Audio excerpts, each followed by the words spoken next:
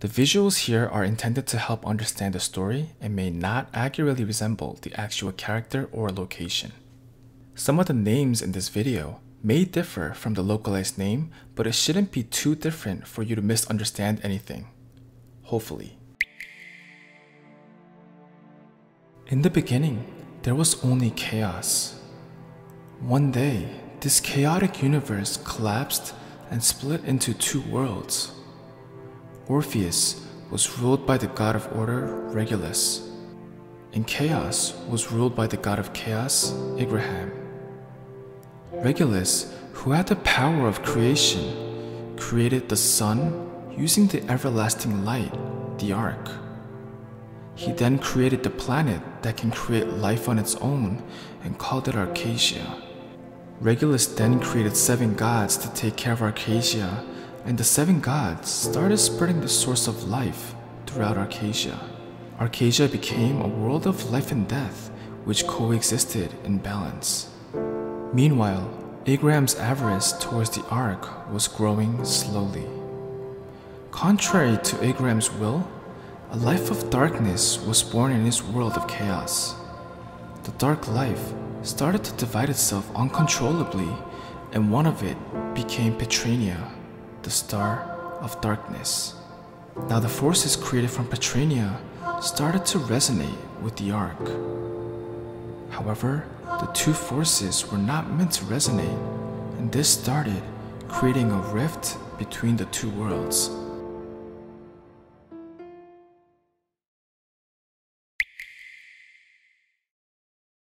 Arkesia was developing very quickly. Regulus divided the Ark's power and distributed it to the 7 gods. The 7 gods created continents and started creating different races.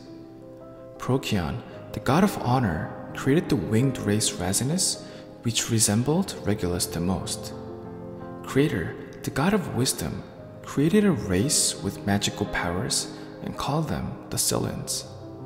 Aldebaran, the god of life, created spirits.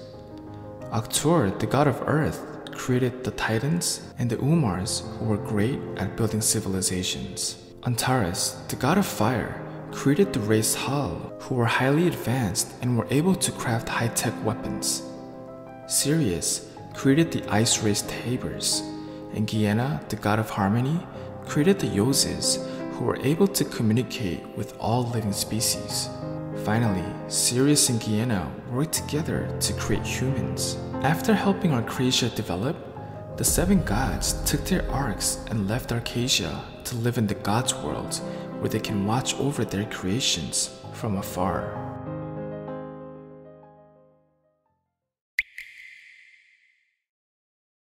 However, peace did not last long. The Hals deceived Antares, their creator, and gained the power of the Ark. The Scyllans and the Rasinus tried to stop the Hals, but the power of the Ark was too overwhelming. The Rasinus had no choice but to sneak into the gods' world and steal Procyon's Ark. With Procyon's Ark, the Rasinus and the Scyllans were able to defeat the Hals. However, this made Regulus, the god of all gods, very angry. Antares was kicked out of the gods' world, and Procyon lost the ability to speak. The Hals, who committed the greatest sin, was wiped out. And finally, the winged race Rasinus lost their ability to fly. After the war, Regulus no longer wanted the gods to be involved with Arkesia, and the great power of the Ark was slowly being forgotten.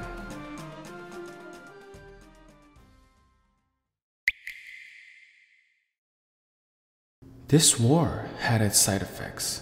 The war in Arkesia amplified the Ark's force, and the two worlds that had been resonating was starting to fall apart. Igraham, who always wanted the Ark, knew this was his chance. He bought an army of dark life and devils and invaded Arkesia. The gods and the Arkasians fought against Igraham's army, but the aftermath of the war brought unexpected consequences. This started opening up the rift, and Orpheus was starting to suck Petrania in. Abraham had no choice but to stop the war. After Abraham's retreat, the seven gods offered their arcs to Regulus in the hopes of stopping the enlargement of the rift. Regulus awakened the ark's power, and this power was combined with Abraham's chaos to create a guardian. The first guardian ever graced divided his power to create more guardians, and together they were able to stop the ever-growing rift. The guardians then went into hibernation, and there was finally peace in Arkesia.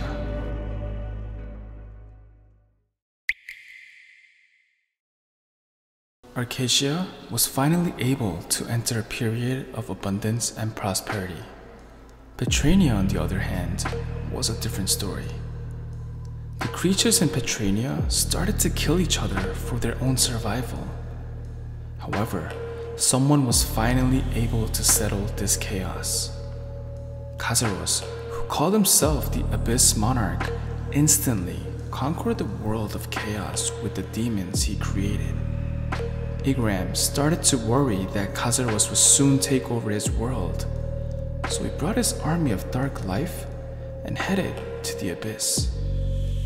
However, Abraham's army betrayed him, and Abraham died to his own army. Just as Abraham was dying, two pieces of chaos flew out of him and landed somewhere in Petrania. Kazaros, the new ruler of Petrania, did not notice this. Kazaros made the first Dark Lives the god of darkness and ordered them to create civilizations on Petrania. They used the power of chaos and created the Dark Stars, the Sea of Abyss, the Black Flame, and the Red Moon. The Red Moon was actually a failed product of the Dark Gods trying to recreate the Everlasting Sun. The Red Moon still empowered Kazaros, but it was not enough to last forever. Naturally, Kazaros' avarice towards the Ark grew. Kazaros appointed some of his best demons as commanders and planned to invade Orpheus to get the Ark.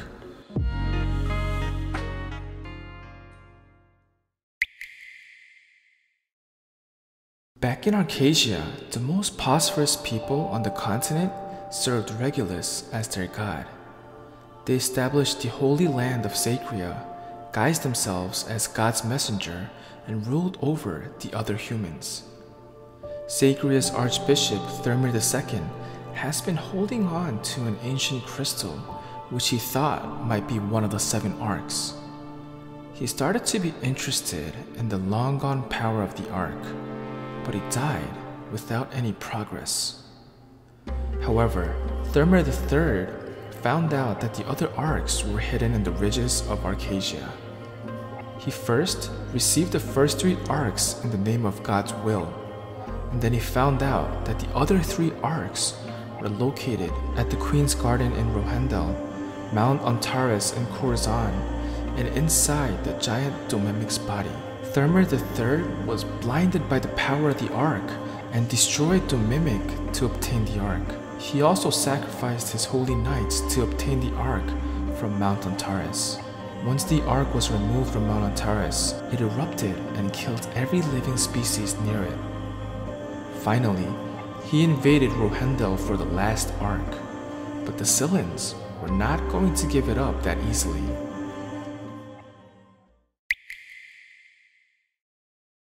After Inanna sacrificed herself to prevent Rohendel's magic core from collapsing, the divine tree Elzoin passed on Inanna's soul to Ajena's body, allowing both personalities to coexist in one body. After earning immortal power from Elzoin, she was able to rule Rohendel to be a very strong country, even against Thermer III's army. War was about to break out in Arkesia. The giants, the Umars, and the spirits stood with Rohendel, and Sacria demanded the other continents to join them. At first, Shushire wanted to stay neutral, but Sacria offered the unquenchable flame, and to the frozen lands of Shushire, the unquenchable flame was an offer they couldn't refuse. With Shushire's support, Sacria built a strong enough army, and And this was the start of the Photoncool War. Arkesia was being flooded with blood.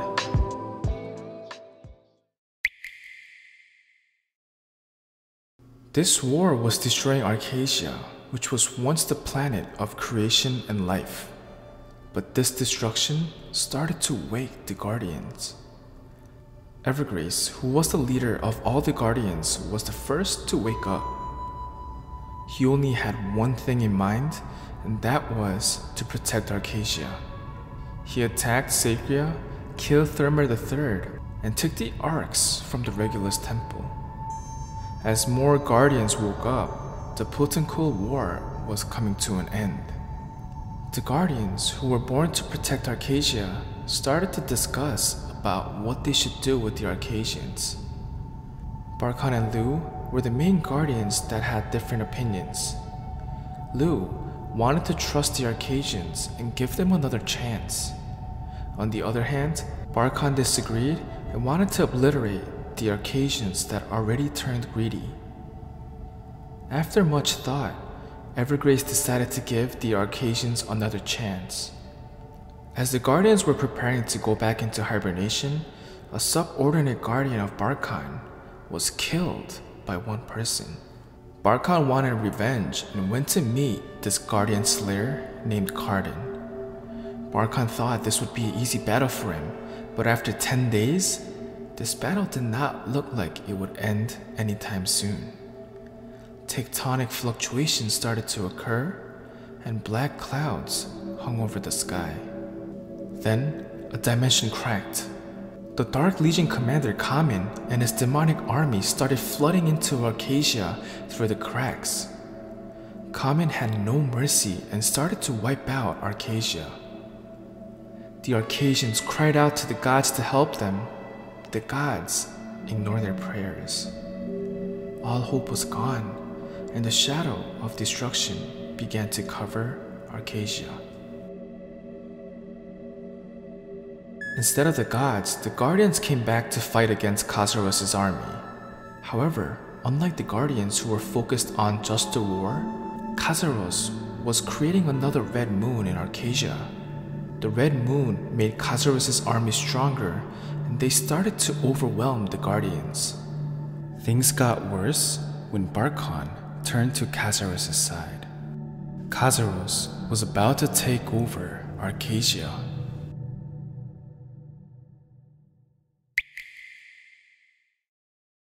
Just then, a sign of hope started to shine in Arkesia.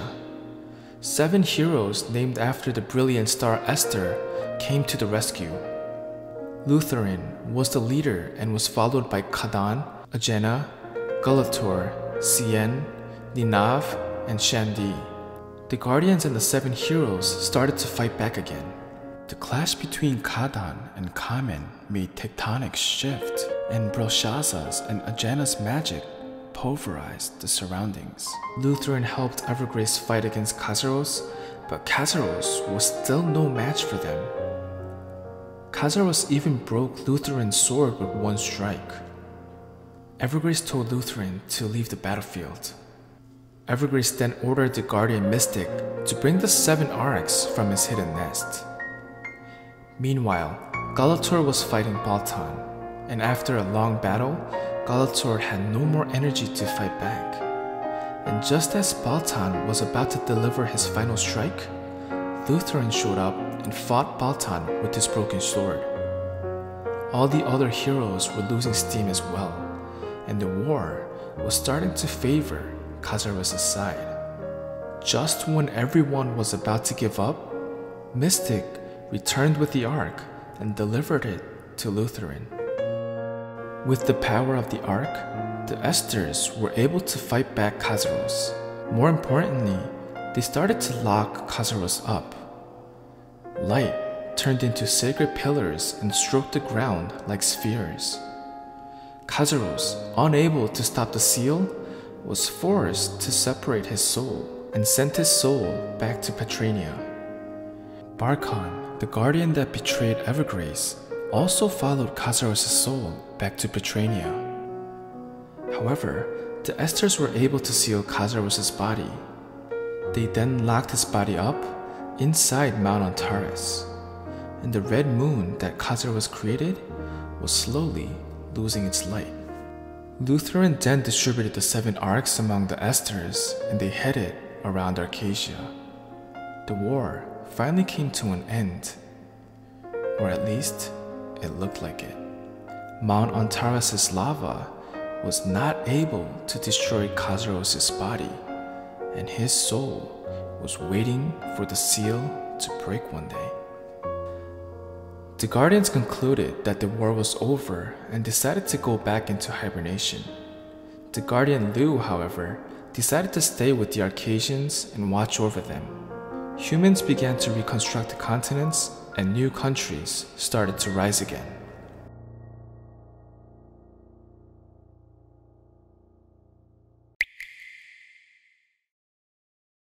The Guardian Lu was recovering from his wounds at a garden. One day, Cian and his group asked if they could settle here. This land, where Cian settled, became Anitz, and they started to develop their own unique culture. But one day, Cian couldn't control the power in his body. Lu tried to calm him, but this only opened up his own wound. Darkness spread from Lu's wound, and people started arguing. Argues became wars, and the bloodshed during these wars attract the devils that didn't make it back to Petrania.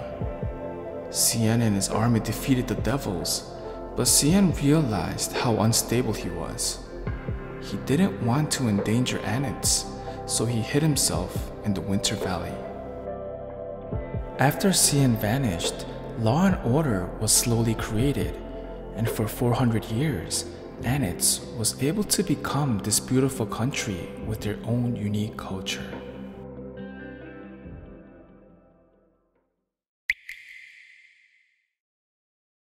After the war, a half-devil, half-human race was born.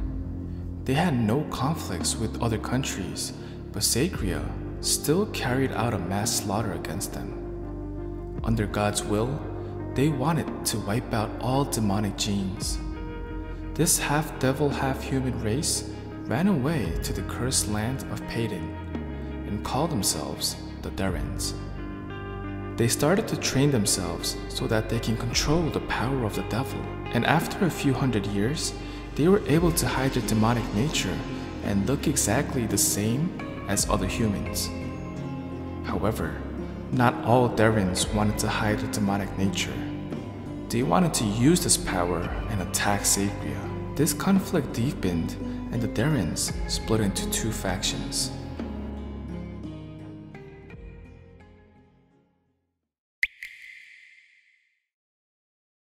Meanwhile, Rohendel was divided. The Scyllans of Zenile fell into Belshazzar's enticement and destroyed the city. Azena exiled them to the Nameless land. Azena made this choice because she was afraid that the other Scyllans would reject Zenile Scyllans after learning how powerful magic can be. Zenile Scyllans called this Nameless land Vern and crowned Edelin as their queen.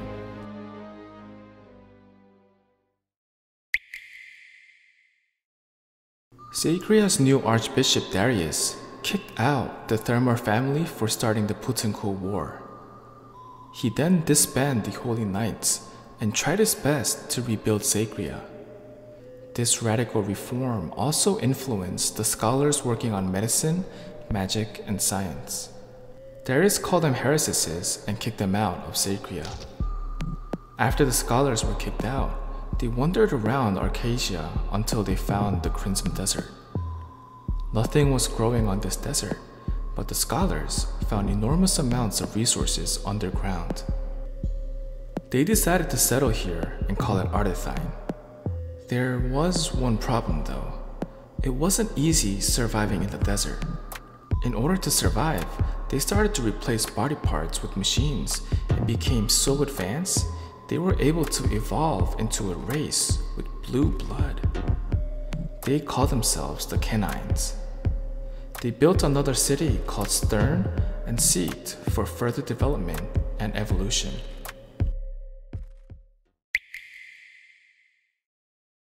As the Ark was descending to the ground, it scattered a powder called Arkasium. Arkesia was a very useful resource that contributed to rapid development. It was used to craft weapons, transportation, and was used in many more applications. Most of Arkasium was scattered on Yan, and Yan soon became known for their craftsmanship. Yan was able to accumulate wealth through trading with Rohendel and Vern.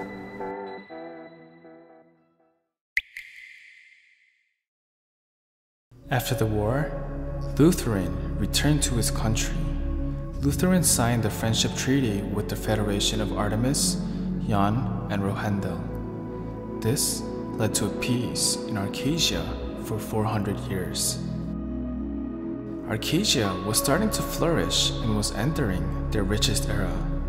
Arkesia had nothing to worry about, and the existence of the Ark was becoming a fairy tale. However, this peace was coming to an end. Khazaros's body, which was sealed under Mount Antares, started to resonate with his soul back in Petrania.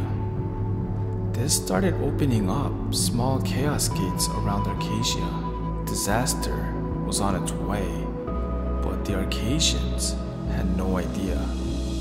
Now, it is your turn to find all the Arks and help Arkesia fight back Khazaros once again. So are you ready to start your journey to find the lost Arks?